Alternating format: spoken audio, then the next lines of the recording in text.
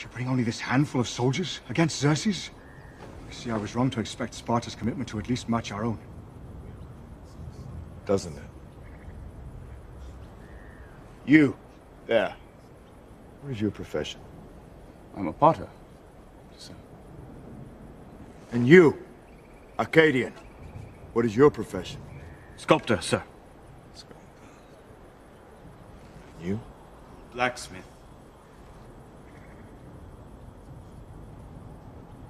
Spartans! What is your profession?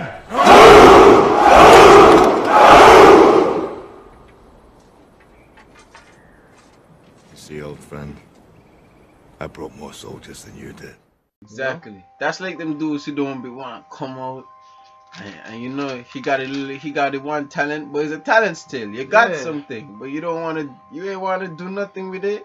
You put in that work, invest in it. They're like dudes with certain computer skills. The Most High blessed you with certain digital skills, and they'll just go leave it off. They won't make certain videos, you know, and make certain editing on their videos. You know, they just go away. Or certain dudes that speak a certain way, you know, break down scriptures a certain way, where you're able to compel Israel to come in. You know, you got the brothers that brought back 50. You know, he went out with his talents, and he got a couple of brothers' numbers out there and said, listen, we out here every Saturday or every this day, come out and hear this word. All right, Moshe is coming. He's bringing his son back. You know, that's the investment we're doing on this job. Which the certain dude with his talent, him just digging in the earth is also him just going out, just, you know what, I'm not gonna read powerfully, I'm not gonna hold sounds, I'm just gonna be out there. You harden your talents, you know. Even when you go about in your daily life, they got ways that you could be digging. Cause it's to let your light shine before men. Like, for example, you might not be up for something.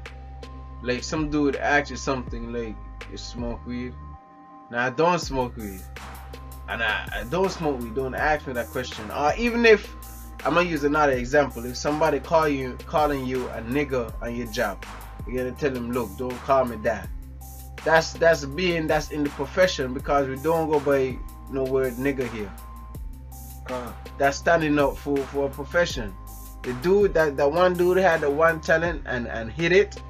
That's like that dude who just be timid and don't stand up for nothing, don't got no morals, but he got a one talent, but he hiding it.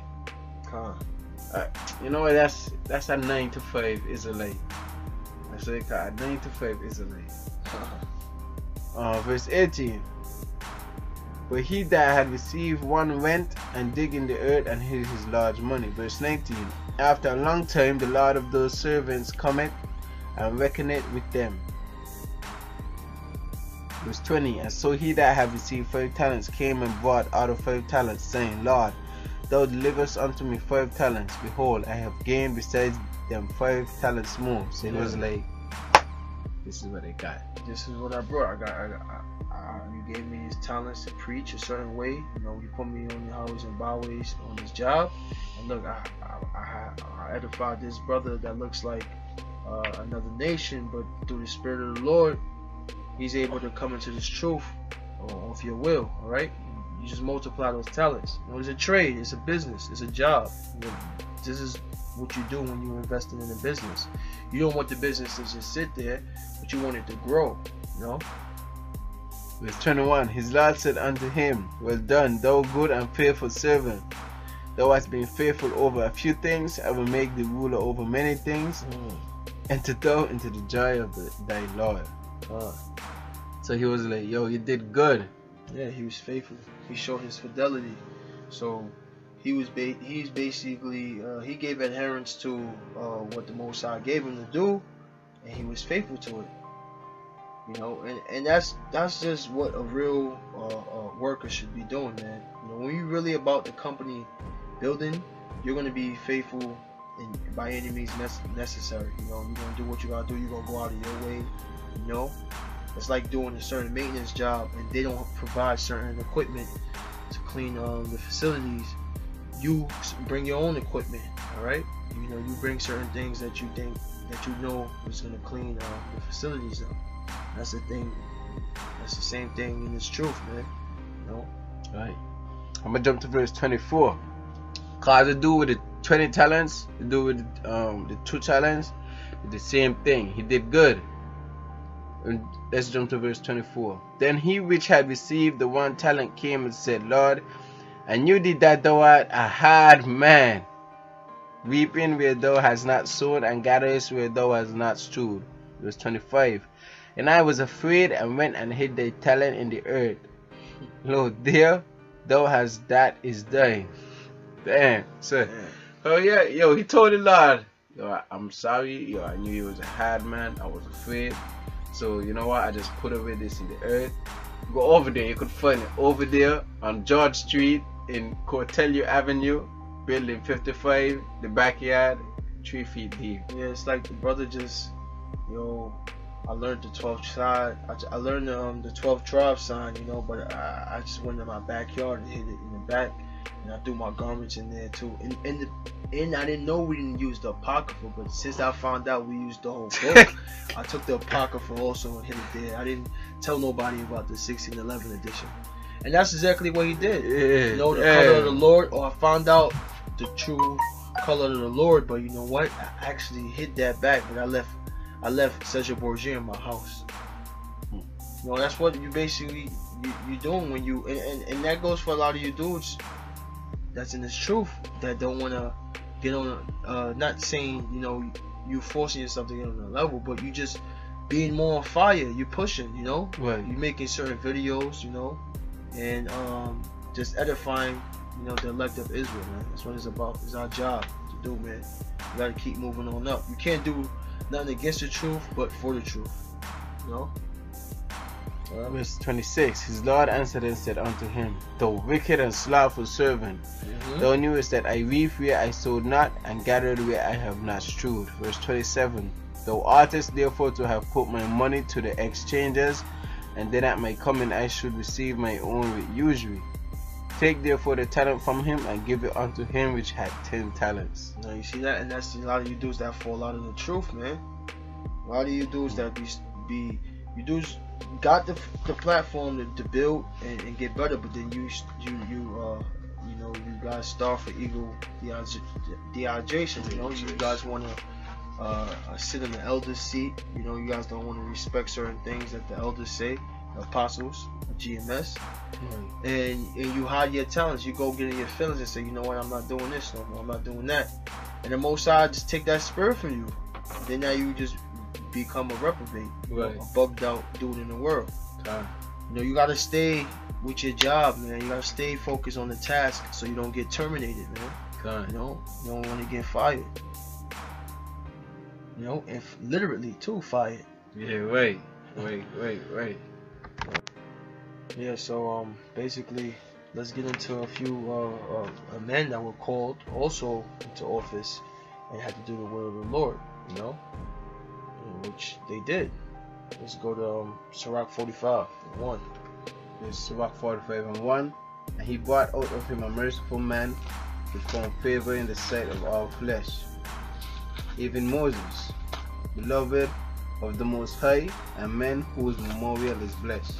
Yeah, so basically it says from Jacob descended, the Lord raised up a godly man who won the favor of everyone, loved by the Most High, people alike. That man was called Moses, right? Whose very memory is a blessing, you know, to this day, right? Verse 2. He made him like to the glorious saints, and magnified him so that his enemies stood in fear of him. The Lord made him glorious. He made him glorious as the angels, because the saints are the angels, right? You know, and they elect. It says, and made his enemies fear him. Right? Verse 3. By his words he caused the wonders to cease, and he made him glorious in the sight of kings, and gave him a commandment for his people, and showed him part of his glory. So there in Egypt, at his commandment, the disaster struck, right? It says basically it's saying the Lord made kings hold him in respect. The Lord gave him his commandments for his people, and showed him the dazzling light of his presence. Yeah. Verse 4.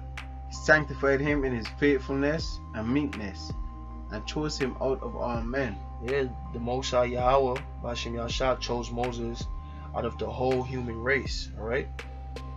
And consecrated him because of his loyalty and humility. So the Most High chose Moses to that office, you know, to that job, that profession. Yeah. Verse 5. He made him to hear his voice and brought him into the dark cloud. So he let him hear his voice. He let him into the dark cloud where his face, where he was face to face, right? Yeah. Chariot.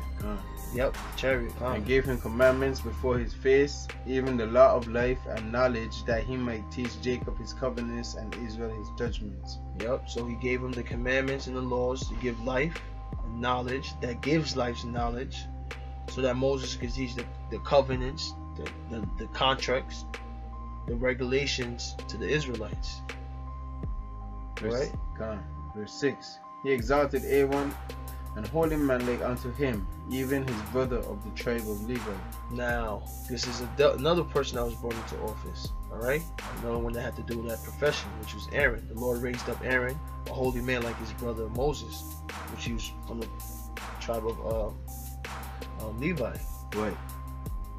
Verse 7. An everlasting covenant he made with him, and gave him the priesthood among the people. Yep. He beautified him with comely ornaments and clothed him with a robe of glory.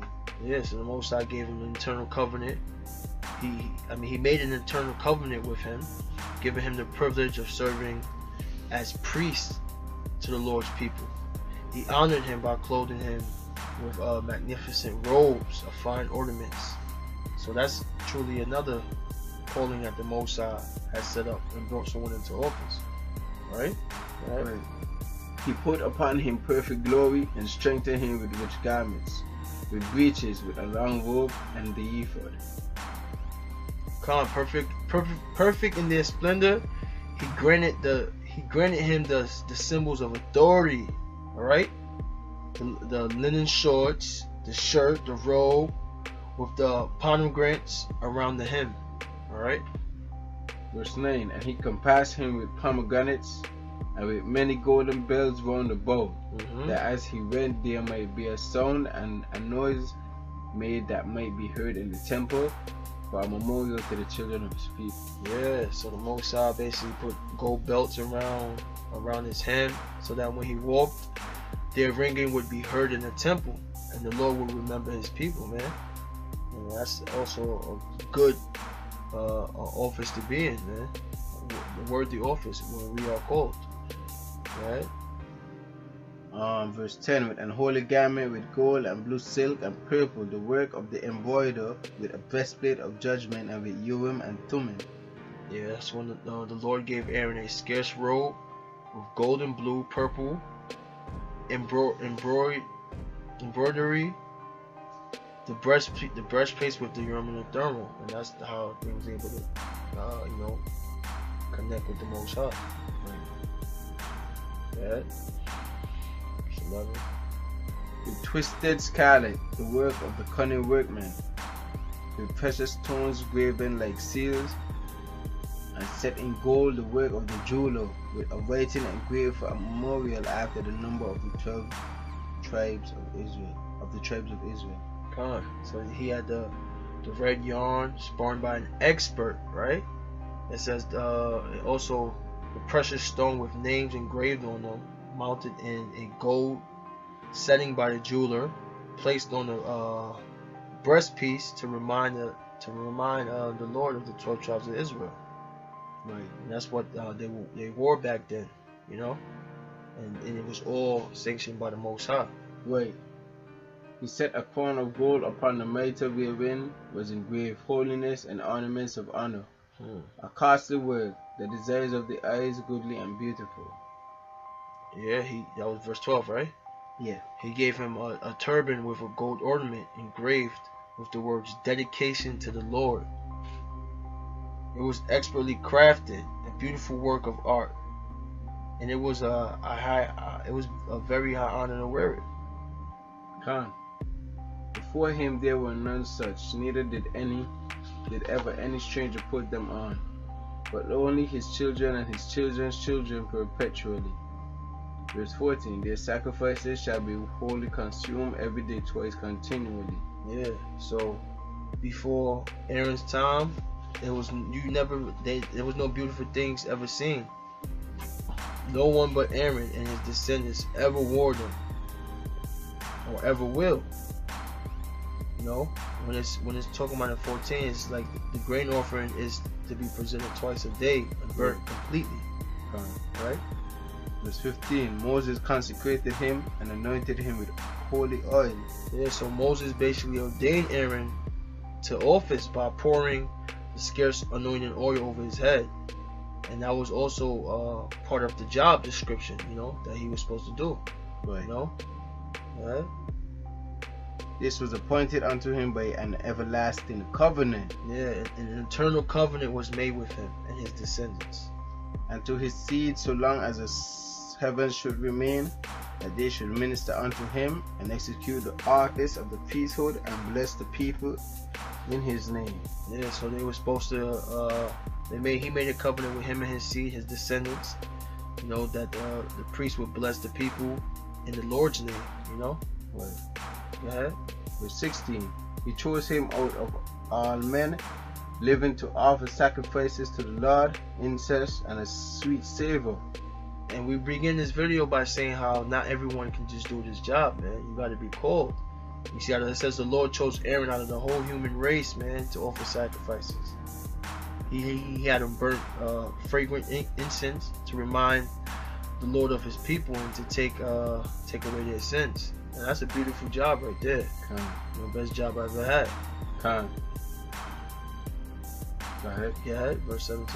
He gave unto him his commandments and authority in the statutes of judgments, and that he should teach Jacob the testimonies and inform Israel in his laws. Yeah, so he entrusted the commandments to Aaron, man. Right. So that's a heavy task to do, man. He entrusted the commandments to Aaron, keeping, and gave him authority. He gave him authority to make legal decisions, to teach the law, to teach Israel the law. All right. Verse 18. Strangers conspired together against him and maligned him in the wilderness, even the men that were of Dathan's and Abiram's side, and the congregation of Korah with fury and wrath. So you had wicked dudes, man. You know, once while the people were in the wilderness, you had an angry group of jealous outsiders, man, conspired against Moses, and those men were Dathan and Abiram's, Korah, and they also had their supporters. Right? Verse 19. This the Lord saw, and it displeased him, and in his wrathful indignation were they consumed. Yeah, so when the Most High Yahweh Bashim Yahushua, when he saw what they were doing and became angry, he became, you know, imagine how angry the Most High got. He did wonders upon them to consume them with the fiery flame. Yeah, so furious that he performed a miracle to destroy them in a blasting fire. The Most High just blasted them dudes, man. Alright. Verse 20, but he made Aaron more honorable and gave him an heritage, and divided unto him the first fruits of the increase. Especially he prepared bread in the abundance. Yeah, so he rewarded Aaron again with a special honor. Right? Right. That says the right of offering of the first produce, so that the priest should have enough to eat. And that's exactly what the Most High gave Aaron. Yeah. Howbeit in the land of the people he had no inheritance, neither had he any portion among the people. What verse is that? 22. Verse 22. Alright, Khan. Howbeit, also with read verse 21 again. Verse 21. For they eat of the sacrifices of the Lord which he gave unto him and his seed. Oh, okay. So the food is sacrificed, offered to the Lord. The Lord gave this to Aaron and his descendants. Right. Basically. Okay. Howbeit, verse 22, howbeit in the land of the people he had no inheritance, neither had he any portion among the people, for the Lord himself is his portion and inheritance. Okay, so basically Aaron, unlike the rest of the people, was to inherit no land, you know? Okay. No special portion of his own. The Lord himself would be all he needed, man. And brothers should be in that spirit too, not looking to gain anything doing this work. We just need Yahweh Shal Shal because these times coming. Right. Right. Verse 23, the third in glory is Phinehas, the son of Eleazar. So this is another man, the Lord that was called into office. All right, that was called to do this profession, this vocation, this job, this duty. All right. Right. Because he had zeal in the fear of the Lord and stood up with good courage of heart when the people returned back and made reconciliation for Israel. Yeah, so only Moses and Aaron were more famous for their intense devotion to the Lord than Phinehas, son of Eleazar, right? He basically brought about forgiveness for Israel's sin by standing firm and brave determination when everyone else was in rebellion. So he was the only one that just stood there like, you know what, I'm gonna do this work. You know? Verse 24. Therefore was there a covenant of peace made with him, that he should be the chief of the sanctuary and of his people, and that he and his posterity should have the dignity of the priesthood forever. Yeah, so and so the Lord made a covenant with him, valid for all time to come, that he should keep charge of the sanctuary and of his people. You know, that he and his seed, his descendants, should hold the office of high priest forever. You know, and that's a beautiful thing right there, man. And that's what all brothers is hoping for, man. Yeah. Verse 25. According to the covenant made with David, son of Jesse, of the tribe of Judah. So unlike the covenant that was made with David, son of Jesse, the tribe of Yahweh, yeah, that the inheritance of the king should be to his posterity alone. So it's not like where it says the kingship passed only from father to son, right? Yeah. So the inheritance of Aaron should also be unto his seed. So the priesthood was to pass from Aaron into all his descendants. Right. Verse 26. Yahweh give you wisdom in your heart to judge his people in righteousness. So now, basically, praise to the Lord. You got to praise him. Give thanks. Yeah. That their good things be not abolished, and that their glory may endure forever. Yeah. So praise to the Lord, who is good, who is going to crown you, right? Who crowned you with glory, with this knowledge and understanding of knowing you a Hebrew Israelite, man. Knowing that salvation is only for Israel, right? That you got to pray to him that he may give you wisdom to judge his people fairly when we go out and do this job, all right? Right. So that their success and your authority may continue for all time to come. And this is the occupation and the profession that brothers is moving in. 2017, man, this is my occupation. This is my duty to do. The unprofitable servant. So just keep pushing double for the job that we gotta do, man. Right. And that's the occupation right there. You got anything else you want to say, y'all? Yeah, that was just about it. Aaron had a powerful lot. Alright. That being said, end it off. That being said, all praises to Yahweh, Ba'Shem, Yahushua. Double honors to the apostles of GMS. Salutations to you, Akim, that's pushing this truth, the hope for elect. Right. You know, keep pushing in the spirit. You know, salutations to the brothers in the light of the Gentiles. Keep pushing in your job. You know, seek no reward till we get into the kingdom. Right. We're all unprofitable servants. And clock in, stay clocked in, man. No breaks. No time for breaks, man. You know. With that being said, shalom. Shalom.